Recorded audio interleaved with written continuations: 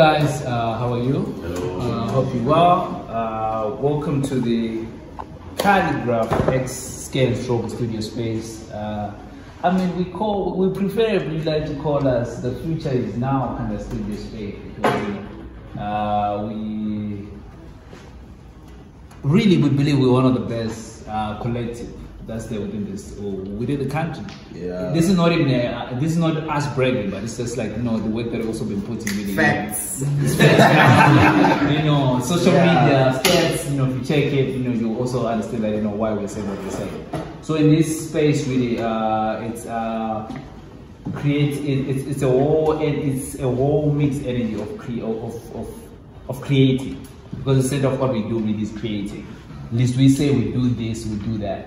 So as part of what we do as far as creating is concerned, we create murals, we create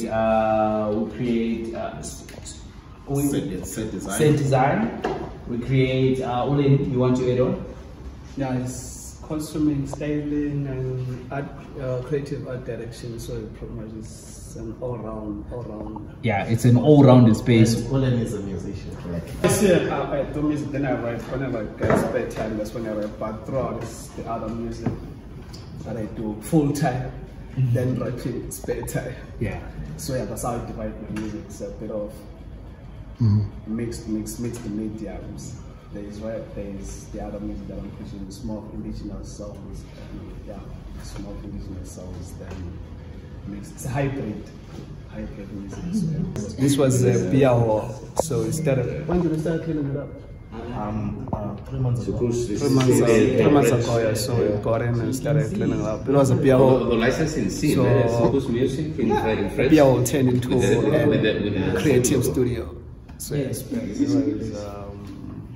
we started cleaning up in 3 months. I think we took 3 months like cleaning up. Then that's where we are at the moment. It's still 60% done. Still going to go. Okay. Yeah, but if they move, there are many more covers than.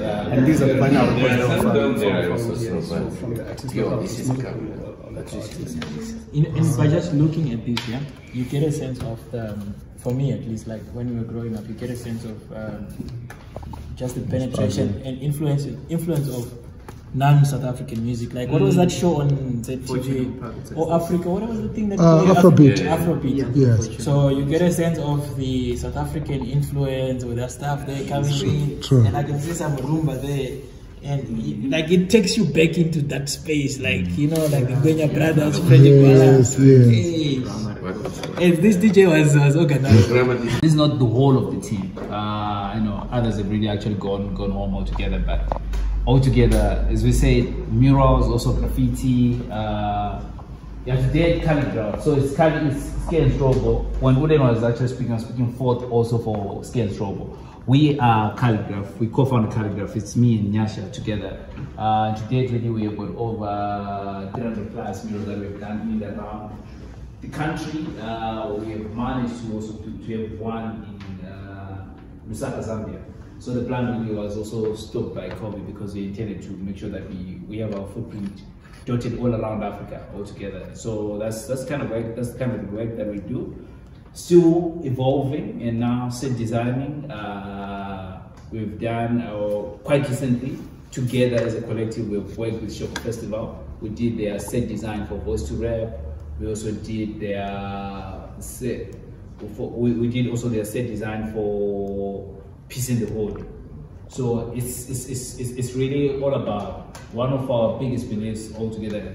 Hence you see the synergies. How can we collaborate? How can we bring and create beautiful and amazing things all together? That's one thing. And how can we really not just make things small scale, but how can we really make them large scale, big scale, and, you know, just be global, but still coming from Zimbabwe. Not necessarily saying that, you know, there's nothing happening in Zimbabwe to be like, I'm in Zim, but, you know, look at the things that we're also doing to compete, not to compete, so to say, but also to make sure that Zimbabwe also creative expression really is right there with the best in Africa altogether. So, you know, that's pretty much what we're doing, what we're vying for, and the vision really is to putting color within communities, within the city, to do the best that we could while we're still on top of the ground, because, you know. And we also believe work first, excellence, and then money comes later. Like, because there's a syndrome of saying we need funding first so that we can get the work done. My dad, we have $2 in our pockets, it's got $1, it's got $1, I got $1. Let's go and work. Then money comes later.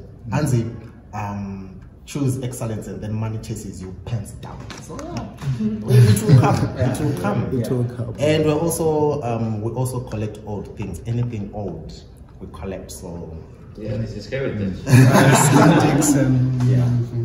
And we are part-time thrifters. Ulenni has been teaching us to thrift. So whenever you go, you've got $1 in your pocket. Go and look for costumes. You see a dope skirt, you know, a dope shoe, a dope hat, whatever. Collect.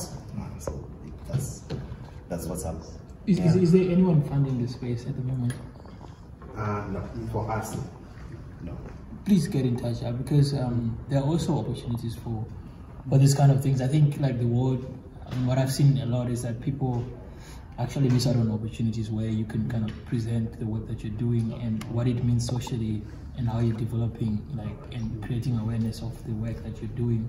I know for a fact that in our organization at the moment, we've got a program called Sound Connects, and it's all about finding connections between like what you're doing, sound, the community, developing, you know, creating awareness, and essentially finding a sustainable way of continuing to do what you do.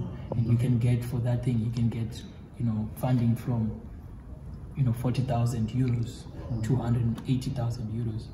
So I can imagine that could really change, you know, how you do your work, and it give you. We saw the call out and we missed the deadline. So the next call out is coming in January. So it's enough time to. Don't miss the date. Yeah.